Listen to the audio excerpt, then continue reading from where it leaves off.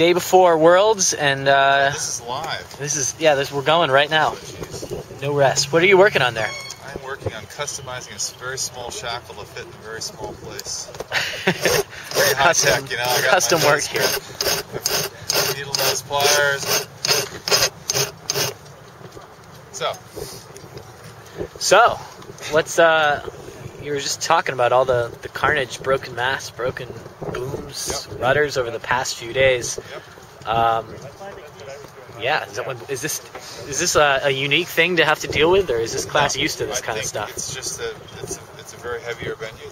The water wave conditions are quite rough, and if you don't sail in these conditions all the time, it shows up all kinds of weaknesses in your technique and in your boat. And the guys that sail out here all the time are good at it. They've been through that learning curve and cycle with their equipment, and they've got it sorted. And the rest of us are all, saying, "Oh, this isn't working at 25 knots. And this doesn't work. And this isn't strong enough." So you're talking like those guys have experience and you don't. But well, I'm from the East Coast. We sail in a lot lighter breezes, and I've done some rig changes in the last couple of years, and they've never been tested in heavy air. And I just, for one thing, I found out we couldn't rake the mast back far enough. And just, some simple stuff, but, we've just been sailing in light air a lot. And I do lots of different sailing, so I don't sail this boat enough to kind of work out all that stuff. So I really haven't sailed it since March. So, really? Okay. Yeah. Okay. We were talking just off camera, though. You can claim that you have won a North American championship in this class in at least once in the past 4 decades. 70s, 80s, 90s, 2000. Unbelievable. Yeah, that's pretty cool. Let's keep trying, I guess. Yeah, well, I suppose so. But keep it up. How has the class changed or evolved, or has it since the 70s? I think it's gotten more competitive. It's gotten more technical. I think people still put a lot of time and thought into it as they did then, maybe more.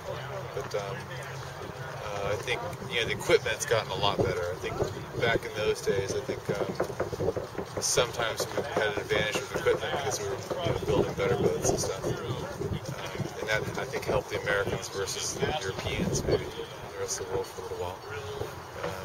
But that's all leveled out. So in that respect, globally, I think it's better. More of a level playing field. I think, back in the early 80s, I think we just had stronger boats. Holding up better. That helped us a lot.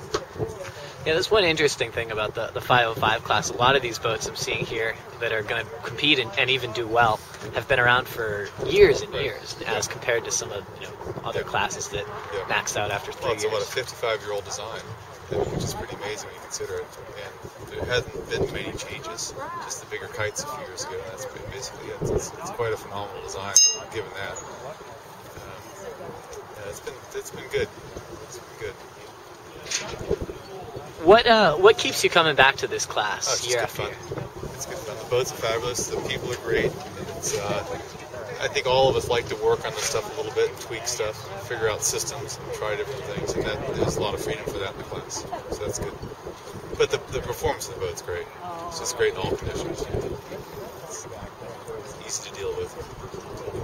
Have you gotten your system, your rig, squared away and set up 20 years ago, or is that something that you're always changing and evolving? Well, the biggest change probably has been that with the new spinnaker, we have to support the rig higher up, so we have trapped wings and stuff like that. So the rigs have gotten a little bit heavier in that respect, and we're now using the trap wires are higher and stuff like that. So that's been a little bit of a change. The centerboards have gotten smaller in area. They've gotten to be higher aspect, so that's a little bit different. But I was laughing about the other day. Some of the stuff, we've just gone back to stuff we did a long time ago in terms of systems. The real simple, and strong, and easy stuff. But some that I ended up putting this system back on. I had in the 80s, so it worked. Yeah, that worked. I better try that one again. So some things keep coming around, Sure. Part of the fun, though, right? Oh yeah, exactly. It's not like you just strap on a sail and go. Yeah. No, sometimes you really want to be able to do that. You're sitting here working on your boat, but it's part of the game, I guess. When you come in, come in late and not prepared, you got to do that part, or else you can go break it. So Right. if we're all organized, we'd be like this guy, have the boat all covered up, be chilling. So Yeah, really. Go out and win a regatta, and but then we're not. We're take a day off. I'm sailing with a fellow that I've never sailed with before. Well, we sailed together 3 weeks ago, but that's kind of a learning curve. But it's all fun, enjoying that. Sure. Yeah. So what are your hopes and expectations for the next week? Oh, I think if we have fun, don't break anything, and I'd like to get in the top 10 would be good, if we can do that, to see how it goes. So, Cool. it's heavy air is a different thing, you know, and we just haven't sailed in heavy air very much, so we're starting to get better at it. But, you know, we've got our little glitches here and there to sort out. You got plenty of time to practice. No, not anymore. Well, during Every competition, race. that'll be more Yeah. practice. It'll be a great event. It's a great venue, one of the best venues in the world, probably. Yeah, A absolutely. little cold for my taste. It is chilly today. Yep. Hopefully we'll get a little... I'm never going to own a dry suit, but I'm getting close to needing one here. That's already You have to have a dry suit. It's too cold.